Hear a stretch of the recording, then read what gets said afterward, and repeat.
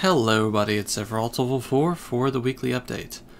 First things first, this Thursday night at 6 p.m. Eastern, I think, we're around 6 to 8-ish, we're going to be starting the Nintendo Project charity stream iKabithon. It's going to be a Pokemon charity marathon. I've mentioned this before. It's going to be running every day until Sunday evening or Sunday afternoon, and this is going to be a lot of fun stuff. We're raising money for Canadian Blood Services in memory of our friend iKabithon, Brian Fraser. So be there. It's going to be fun. There's a lot of people. We're having special guests. So yeah, I hope to see you there. It's twitch.tv/Nintendo Project. The link, as always, will be in the description. Follow the Twitter and everything if you want to stay informed. That being said, this past week was an interesting week. It was an interesting week. My family has started to work on the new house now that we actually closed on it. Like, we officially closed on the purchase of the new house, which means we could start going there and doing work and everything else, because we couldn't do anything while it wasn't ours. So we finalized the purchase, we closed on it, it is ours now, so we're just starting to clean it up now. It's been very interesting so far. As you can see, I'm not there. Everyone else is doing painting today. I'm still recovering from spinal surgery, so I am dog sitting. That's my job. So, yay. As such, I have a lot of free time alone, so I actually did 2 streams last week. 2 streams. One was the regular time on Tuesday, which was 428 Shibuya Scramble stream, I believe, which we got a lot more into the game. I'm very excited to play that more. Not this week, though. And also I did an impromptu Ocarina of Time randomizer stream where I almost destroyed my computer, but you have to watch the stream to keep updated on that, I guess. The VODs will go up eventually once I finish it. You know, I'll just edit it all together. It was a mess. It was the exact mess that an Ocarina of Time randomizer stream always is for me. So yeah, during my free time in the afternoons, I might continue that. As opposed to the Tuesday regular slot, which will probably be Animal Crossing this week. One of those streams might actually be this afternoon, if I don't decide to draw or do recording for the week. I already have everything done for this week in terms of Dirge of Cerberus and Trails in the Sky, so I do have time for art and everything.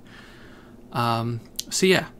Look forward to today, probably another Ocarina of Time randomizer stream while I'm striking while the iron's hot.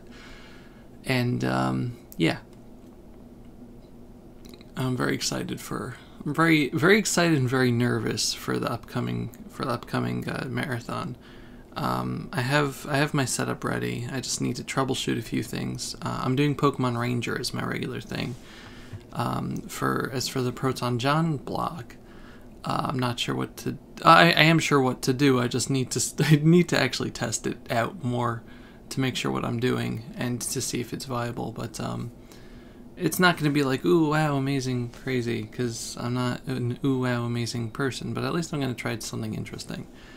I'm also thinking of doing a donation incentive for, like, if you donate at least $20, you'll get into a raffle for a commission or something. So, you know, that seems to have worked in other charity marathons before, so I might do that again. I just need to make sure that I can see who actually donated. I need to check in with the page and make sure that I can actually, you know, for all the people that donate, I need to be able to know who did it. So yeah, that's going to be my job this week. This past week, aside from that, we had Dirge of Cerberus going on. I recorded a lot in advance. I'm up to chapter 8 now in the game, and so we have this week's worth of videos now. It's 12 episodes that I have recorded, So next week I'll have to do more, but that's a problem for later in the week, I think. Today I think I'm just gonna chill.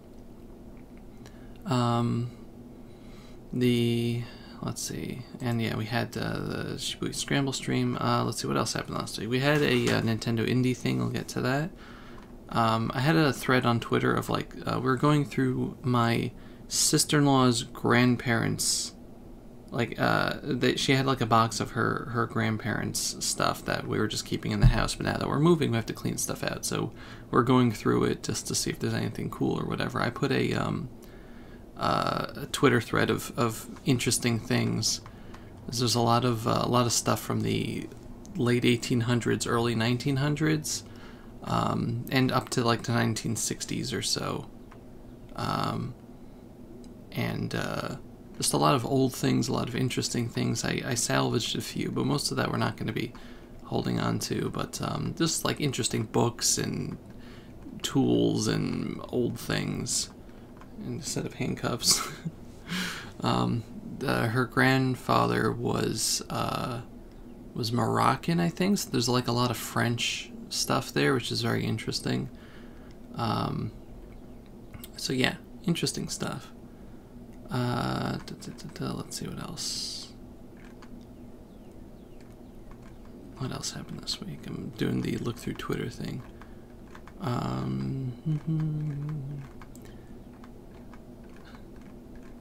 You ever have something that, like, you first discover for the first time, like a song or a meme or whatever, and it's not like an active meme, but like as soon as you see it, it starts appearing everywhere, or like a word you've never seen before, and all of a sudden you just see it everywhere. Like, it's one of those like weird things that you're like, is this the show? You know, like having an arc in its programming or something, you know, the Truman Show type of thing going on with my life. Like, for me, it's Once in a Lifetime by the Talking Heads, which we've been talking about for a bunch of weeks already. But like, I saw like a meme of it a while back, and then it got stuck in my head, and I couldn't find it, and then Sickabee helped me remember it. And then I started listening to it a bunch, and it's a song from the 80s. And then all of a sudden, I just started seeing people bringing it up, not connected to me. Like, it was brought up on, the Disc Only, I think, and NCS video, and, like, I keep seeing it on Twitter, like, people referencing it, or at least, like I have a thing here with Jonathan Frakes from the what was it, Fact or Fiction show that he did, but he's in like the giant suit, which is from a different Talking Heads music video. It has nothing to do with Once in a Lifetime, but it's Talking Heads, so the people associate it because there was like a Kermit the Frog thing with where he does Once in a Lifetime, but he's in the giant suit. But anyway, so it's a picture of him. He's like, have you ever found yourself behind the wheel of a large automobile? I'm like, what? Where is this coming from? Why is this a thing now? So I don't know, it's just one of those things that you look at, you're like, is this a global conspiracy? And it happens, that's not like the only thing. I can't think off the top of my head what the other, there's like a couple of things that is like songs that keep coming up from various places that I just heard on the radio that were old songs, or like references to games, like my brother was asking me the other day, is like, man, like, whatever happened to Pokemon Sleep? And I'm like, I don't know, they just like announced it a while ago, and then the next day Chugga Conroy was started talking about Pokemon Sleep, and we're like, I'm just looking at this like, the thing was announced 2 years ago. Why the next day did he like decide to start talking about it on Twitter after my brother, completely unrelated?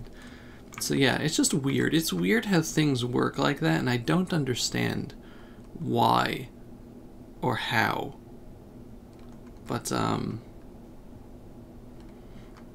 don't know. Let's see. That Nia picture that I did for Chugga Conroy is like blowing up on DeviantArt, which is kind of cool.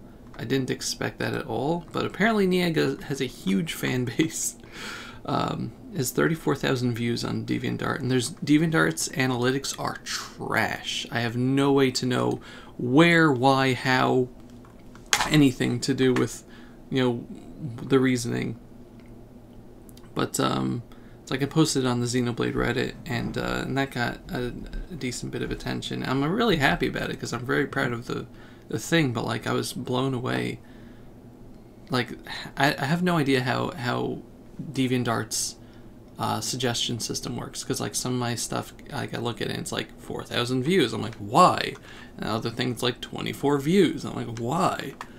It's weird. Anyway, I don't know. I don't understand algorithms and analytics. You should know that by now, following my channel. I have no concept of marketing. And frankly, I don't care. I really don't. Whatever happens, happens, and it's a nice surprise if something good happens, and then I'm not let down if it's static, you know? It's like I don't really care if my art gets like huge numbers, as long as the person I make it for likes it. You know, with Patreon, I really, you know, I like promoting it just to, if I think like, hey, I want to retweet this because I think so-and-so might like to see it, and I don't want to nudge them directly because I feel like that's annoying. But if the one who paid for it likes it, then that's cool. Because they're getting their money's worth. So there was an indie showcase, which showed a bunch of interesting things. There's a game called Road 96, which is like a multi-branching thing. It's coming out this year. Aerial Knights Never Yield, which looked interesting. There's a demo out for it I didn't try yet. Last Stop, which is an Annapurna game, you know, like the What Happened to Edith Finch. I think they did that right. And a game called Hindsight, both coming out this year. One is coming out in July 21st. Ollie Ollie World, which people were freaking out about because I know people like the Ollie Ollie series, so this one was another thing. It looks very cool.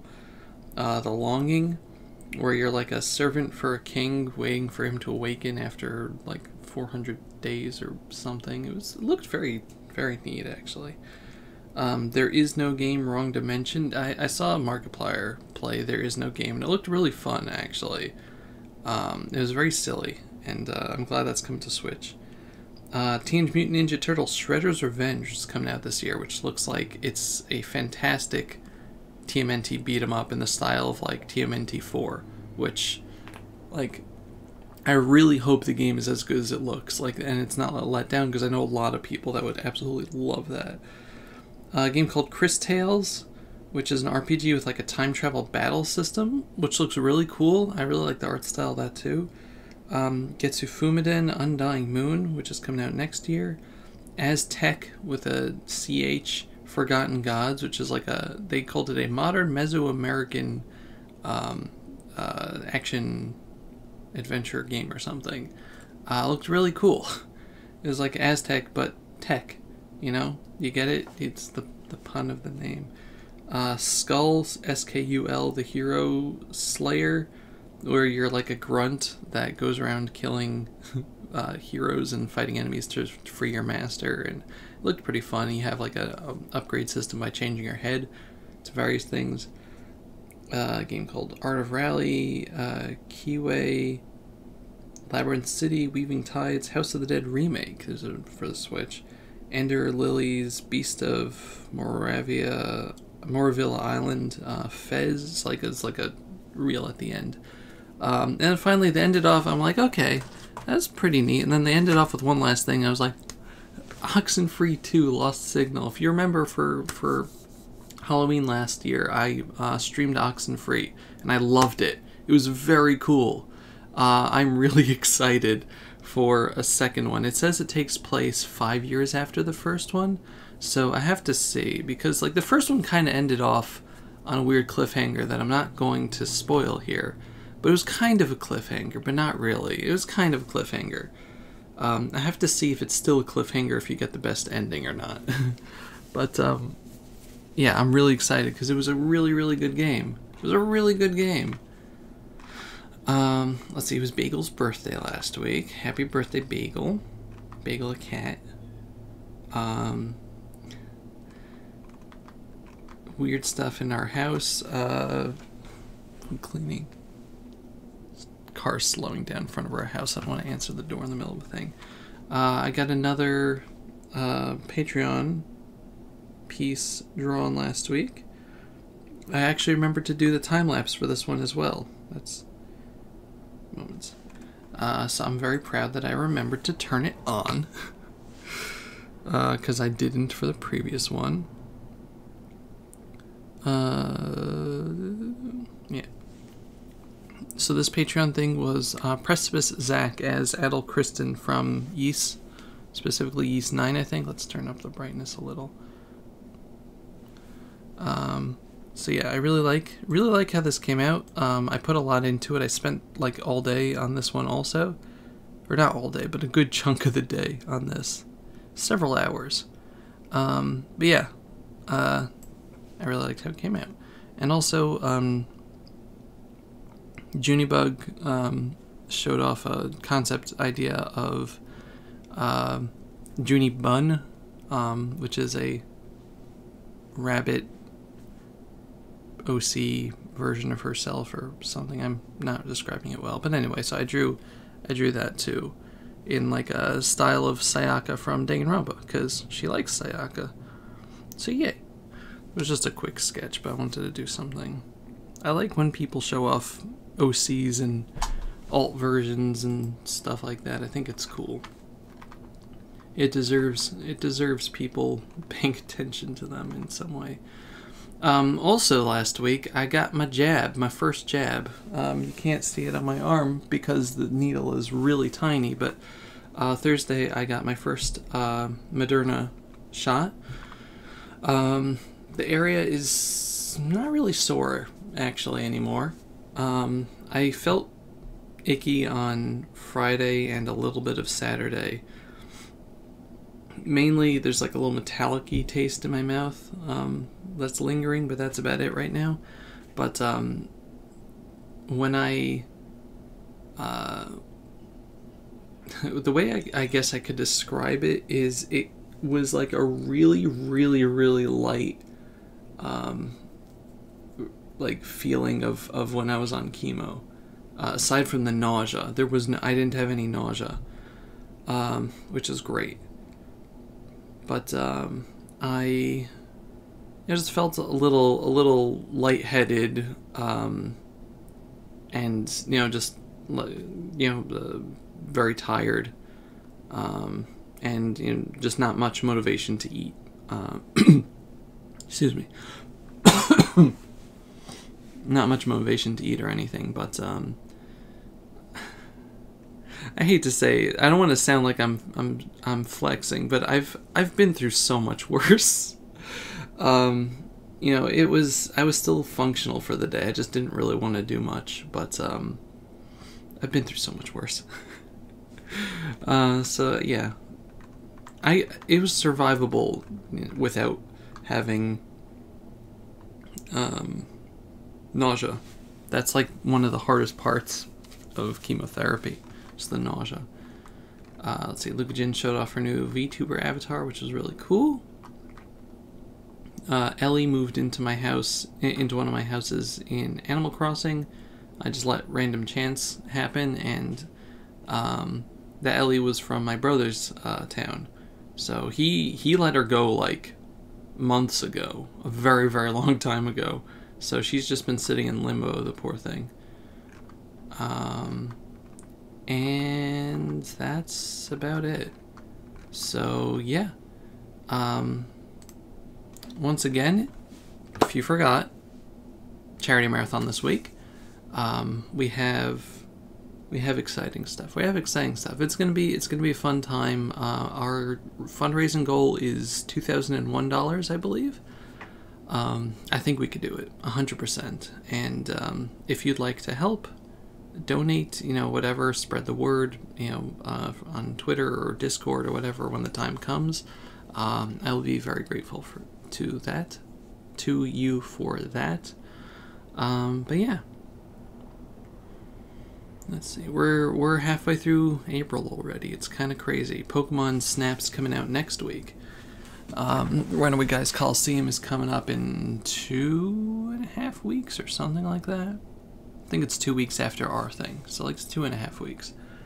And yeah, fun times. Thank you very much for watching, and I'll see you next time. Goodbye, everybody. Bye-bye.